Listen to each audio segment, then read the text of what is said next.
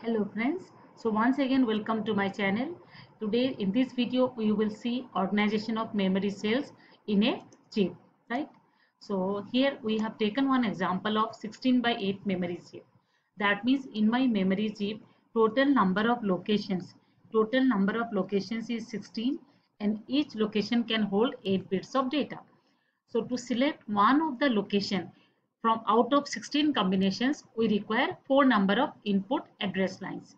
So those input address lines will be connected to a decoder. See here A0, A1, A2, A3. These are connected to a address decoder. The decoder can produce your total 16 outputs, but depending on the value of input, only one output line will be active. Suppose your input values for the address is say 001, then this particular line will be active. If it is all 00, then this line will be active. So whichever line is enabled, see this particular line is called as word line. So depending on our address, whatever address we provide to the decoder, based on that one of the word line will be enabled. Whenever the word line is enabled, whatever cells, these are my cells, whatever cells are connected in that particular row, all will be enabled. We know that in a flip-flop, your input lines are there, then one enable line is there, and your two output lines are there, Q bar, right? So like that, here one particular cell is nothing but a flip-flop here. The flip-flop can store, one flip-flop can store 1 bit of data. And because of that, because of this 8 number of bits in a particular location, in one row 8 number of flip-flops are there. We have not here drawn all the flip-flops. Here we have drawn 3 and we have shown here with the dotted lines. So in one row we have got 8 number of flip-flops. Why 8? Because of this 8. And the flip-flops enable line is connected to the word line coming from the decoder. So whenever decoder is making this line active, then all the cells connected in this row will be enabled. That means the flip-flop is enabled. Now if I want to perform a read operation, then value will go from the cells to the sense write circuit. Here see, with every that means see here in every column we have got one sense write circuit. The job of sense write circuit is to detect the values present on its line B and B bar. Here it is B7, B7 bar. If the value is here 1 and it is 0, sense write circuit will output 1 as the value on the data lines. If suppose the value here is 0 and it is 1, then it will be received as 0 and 1 and it will output it as 0. This way the sense write circuit is going to give us the value of output either 1 or 0, because a flip-flop can store either value 1 or 0. We are talking in binary numbers, right? So one cell can store 1 bit of information. One cell can store 1 bit of information. If the cell is storing bit value 1, then here the bit line value will be 1 and here the bit line value will be 0. And see, this bit line is common to all the cells in a particular column. But which particular cell will give the value? That depends on which particular flip-flop is enabled. So see, in this row all the flip-flops are enabled. So their values are going to the sense write circuit. And sense write circuit will detect the logic level coming on is this line and this line. If it is 1, it is 0, it will output is 1. If it is 0 and it is 1, then it will output it as 0. This is how sense write circuit is going to give us the output. So if I want to perform a read operation, values will come from the cells to the sense write circuit. If I want to perform a write operation, values on the data lines will come from the processor. Then sense write circuit will put appropriate value based on the incoming values coming on the data lines. Suppose this is how it is going to give. And then whichever flip-flop is enabled, into that flip-flop the value will be stored. So see here in this 16 by 8 memory organization, we have got 16 number of rows. And as we have got 16 number of rows, so we have got 4 number of address lines. And we have got 8 data lines. See here, These are my data lines, B0 to B7. These are my data lines. See, these lines are bidirectional. Data can go from the cell or data can come into the cell. Data will come into the cell for a write operation and data will go from the cell for a read operation. So which operation I want to perform, that is coming through this line, read write line. If this value is 0, that means I want to perform a write operation. If the value is 1, I want to perform a read operation, right? And see here, see this 16 by 8, one memory chip we are showing. In our system, there are many chips are there that will give us the total required size of our memory. So whenever multiple chips are there, from which chip data is going or coming, to know that we need to enable the chip. For that, this CS line is there, chip select line is there, because mostly we work in multi-chip environment. So whenever from this chip we are working, this CS line should be active. Understand? So see here, what we have explained now, we have understood is 16 by 8 memory chip is there. In this, 16 number of rows are there, and to select them, we have got 4 bit of address, 8 bit of data. Whichever row is selected, that particular rows, all the flip-flops will be enabled. And if it is a read operation, values will come from the bit lines to the sense write circuit. Then the sense write circuit will give us the appropriate value on the data lines. And reverse will happen for a write operation. Chip select line for multi-chip environment. So as a whole, in this diagram, what we have seen is to connect this memory chip to my processor, how many connections I need to do externally. See here, these 4 lines are coming from the processor. So these are my external connections. And these are my data lines. How many data lines will be there? 8. And how many address lines? 4. So these 4 and 8 are clear. Next, we require read write line also, because we need to tell the direction of communication, whether it is a read operation or a write operation. Then your chip select pin is also required, because we are mostly working in multi-chip environment. As a whole, the chip need to be enabled, right?